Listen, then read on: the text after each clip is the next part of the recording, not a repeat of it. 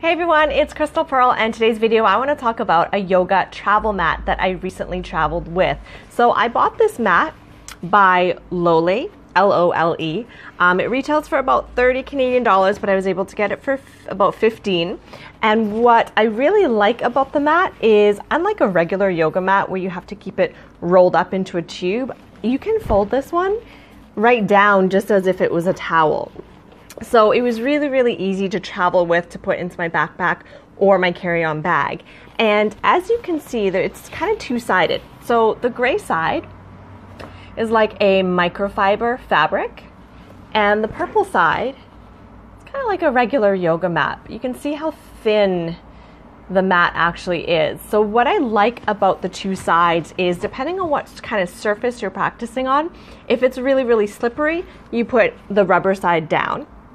Or say you're practicing on carpet, you can put the microfiber side down. And I found that both sides were both grippy. So obviously the rubber side provided a lot of support.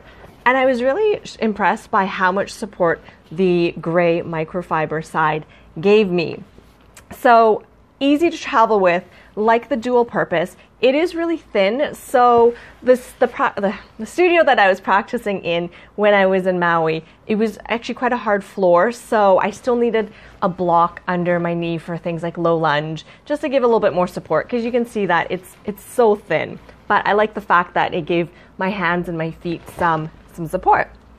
Another thing I really like about this mat is, so I wish I took a picture of it before, but I took it to the park and it was filled with soil stains on both sides, and I decided to throw it in the wash. And I was kind of worried that the purple side, the rubber side, might disintegrate a little bit, but it didn't. So I put it on a cold and cold cycle, definitely not hot water. So cold and cold, washed it with all of my other clothes, and I took it out, and it is clean. There's no more soil marks, there's no more grass stains, so I'm really impressed by that. So overall, I would definitely recommend this mat. I mean, I don't have any other travel mats to compare to, but if you need something just on the go, it's convenient, it has the dual purpose, and it cleans really well. So here it is again. If you have any questions, feedback, or other mats that I should try, travel mats, please let me know, and I would love to hear from you. Take care and have a great day. Bye.